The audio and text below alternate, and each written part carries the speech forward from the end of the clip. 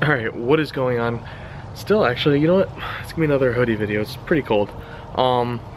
This is gonna be a little video showing the progress that's been made, talking about the design and testing iteration. I'm calling it 5 because there's been a few changes, but I think this is actually like design 3. This might be the 3rd video, but I've gone through a couple iterations, and if you guys have been around since the beginning, you've seen them. But in case you don't care and you've seen them and you just want to get to the point, let me post the time right here. And that'll be for testing, but I'm just gonna start. I'm actually gonna take the time in the cold to get you guys a better video, but I'm gonna show you all the other designs, and if I really cared, I'd honestly go back and fix the mistake I just made just now. But I think you'll get the idea. This was the first generation, had a base and a platform, and then I think this was like 1.5, like this same colors. You can see the same, if I use the same color scheme throughout a different project, if it's different colors through the thing, it's normally the same project, but I've been using strictly blue for all recent projects, so this would sit on the pedestal, has the same four cutouts in there. Get my big head out of the way.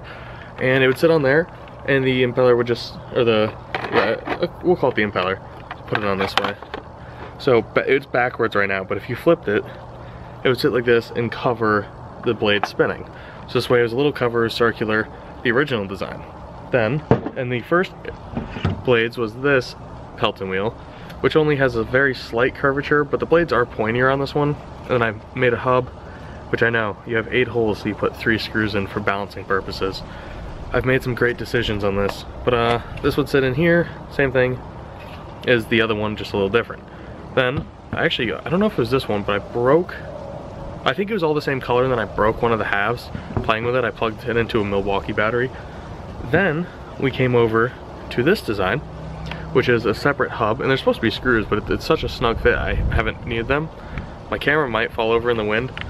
So, but yeah, if you guys want to keep supporting and continuing it, the next thing I'm getting is a new tripod, because this one's kind of junk and it's sketchy. I have to put the camera down when I walk away because it fell over in one of my other videos. If I can find the clip, I'll put it in here.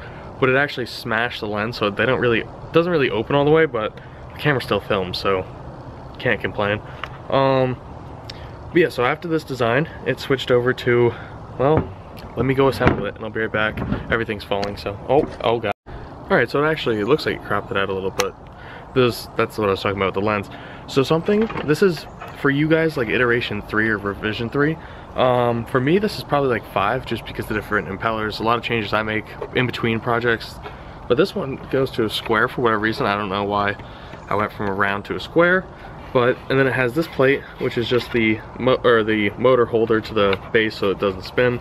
Just makes it simpler. But then these were, it was the 4th time I think it was this one we used. I got that in and it worked for the last video, but it's just the square design is not great. I want to add more feet, like maybe if it was even middle in the corners. But then a lot of you guys said get the water out as fast as possible. You agreed that it should be a round, not a square object, which made sense in the first iteration I made, but I don't know why it didn't carry over. But I'm glad you guys comment. Your comments are great. I read through all of them. Sometimes I just I'll just like it, but I do actually read every comment and do research to try and make them better. So now this one is a lot lighter, uses the same motor plate, which I'm gonna swap over right now. All right, this is revision 5, but I think more like 3. But one of the things that revision 2 or 3 and 2 lack, when you see the nozzles, is I can't angle the length and the depth that the nozzle sits in, whereas revision 1 was actually perfect for finding that perfect spot. So I might actually make revision 6 or 4, we'll call it 4. We're just gonna go 1 through 3 right now, it's too confusing. So I might make a revision 4 that's kind of like this, but kind of like this, so the nozzle can be varied and change the angle, because I'd print a new plate and this nozzle moves. I do need to add more braces in because kind of bent, and with the amount of water pressure, like I think it was like 50, maybe 50, 60s. I've never measured it, but that's what it should be about. That's where it's been, but it still pushes that. So this one shouldn't move really at all because it's built into there. It's pretty snug. But that's the thing, is if I want to make a new one, I either have to heat it up or I have to print a whole new one of these, which isn't bad. I printed it slow. This is actually PETG, while all of the other parts have been, this is PLA Professional. The other ones are just maybe matte PLA or just normal PLA, but this one's actually PETG, and they're all printed. So far these have, actually a lot of these actually printed on my Anycubic Chiron, which is an old printer. It doesn't do amazing. A lot of the new ones have been printed on the Bamboo Labs, and this, if it was any bigger, would not have fit. And now to talk about my whoopsie. So I was looking at new motors, and this one I probably should have read a little better. 12 volt / 24 volt DC permanent magnet motor generator. Free energy. There's no such thing, but thanks thermodynamics. But hopping over here, I was like, you know what? Let me do the smart thing. Let me order another motor. This one is about the same, looks the same. We'll get there. So this one, the voltage is 24 volts. And same 20, or this one I think claims 350. I'm not sure. Somewhere I think this one claimed 350 watts, but same thing as the 250. Like literally the same.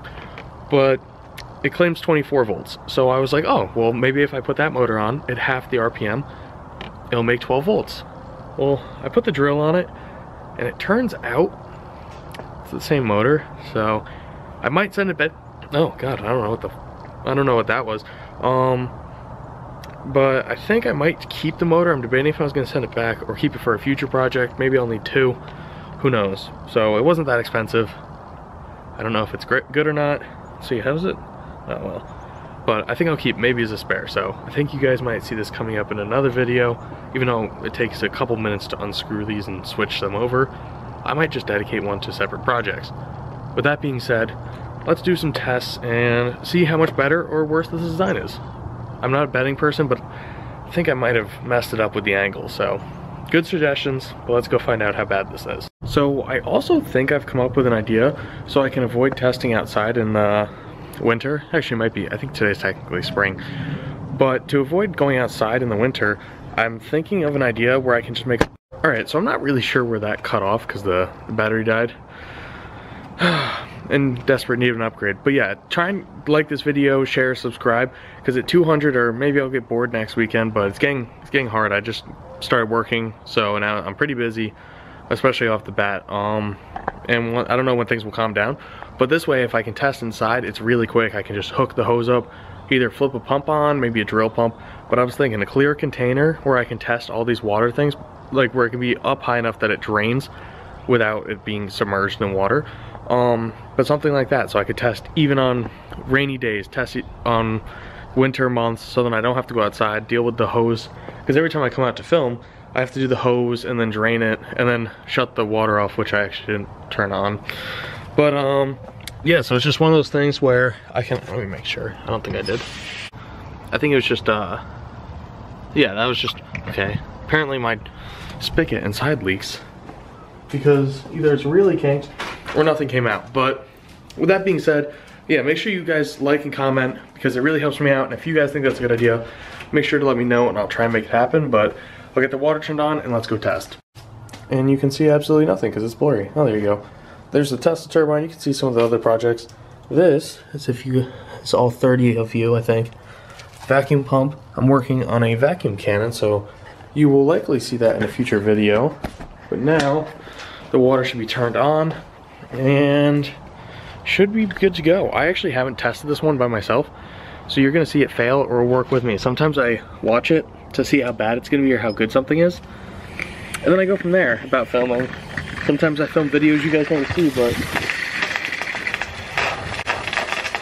there's a bit of a, I don't know. Alright, let's head over and see how it looks. It looks okay.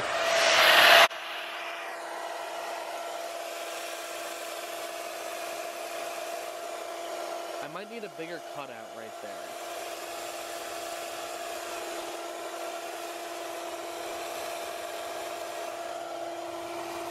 So when I said it was gonna be really good or really bad, I might have been wrong. This looks like it actually is working pretty well.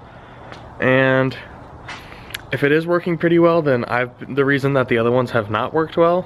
But let's look up the power meter and see if I was right or wrong, because I'm starting to think that I might be wrong on this one. But we have the power analyzer, probably got to get thicker gauge wires at some point, but let's see what we can get out of this.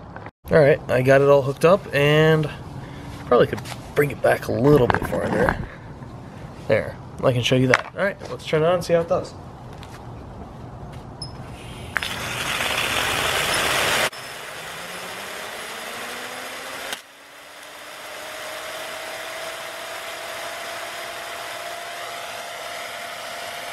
All right, so with no load,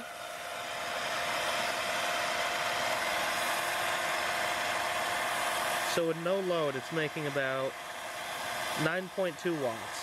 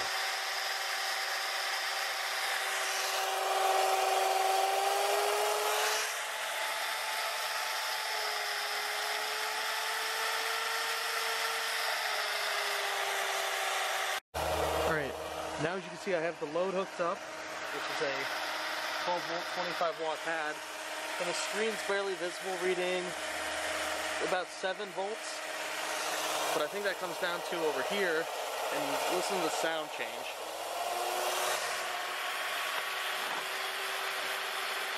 It's reading about 9.2 volts now, and 13 watts.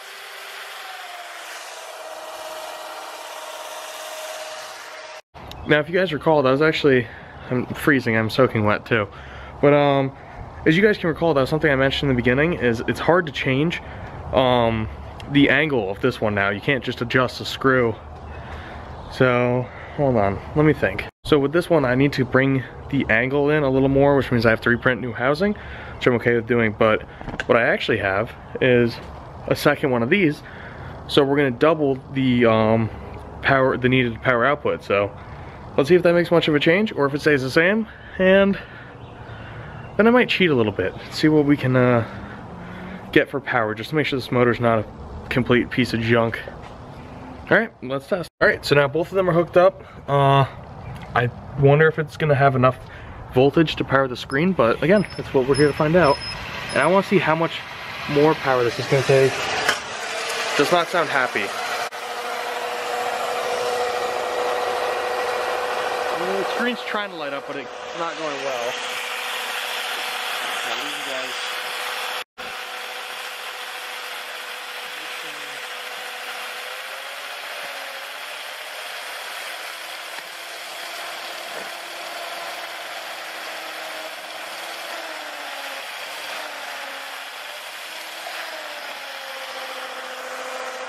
Alright, so if you can't, there we go. If you can't do it right, well, you might as well cheat, right?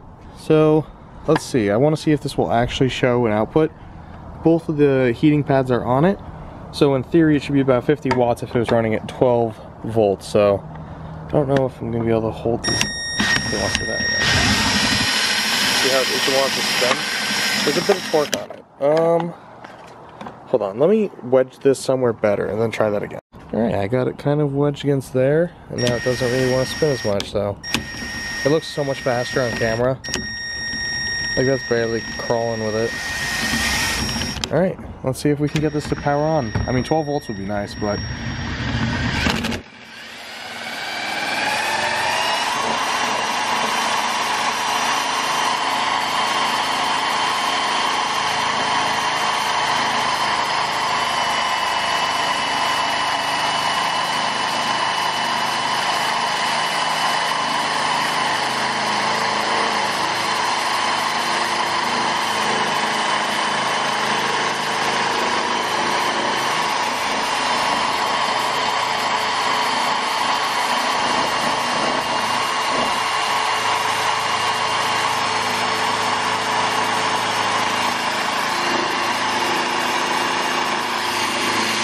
well, I think that's gonna do this video.